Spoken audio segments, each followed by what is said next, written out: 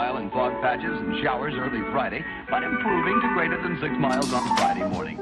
Stars shining bright above me. Breezes seem to... Hello guys, welcome once again to Githeri Grows, where we give you tips and ideas of how to grow your own. This is why I love summer. Just look at that, green, freshly homegrown. These are the benefits of sowing in spring. These cowpeas were sown in early spring. They have taken around 35 to 40 days to get to this stage. The best thing about this particular variety is that it grows to about 35 centimeters in height and is high yielding.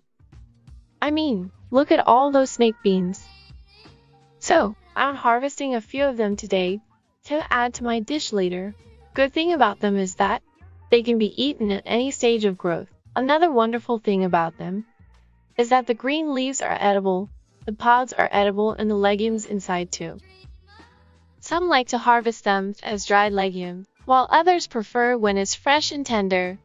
So let me know in the comment section if you have tried this cowpeas before. Do you like it fresh or as dried beans? It's been nice having you here. Keep watching till the end to see how much harvest we got today.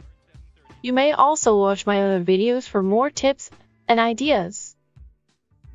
Thank you for watching, and until next time, it's bye from me. And fog patches and showers early Friday, but improving to greater than 6 miles on Friday morning. Stars shining bright.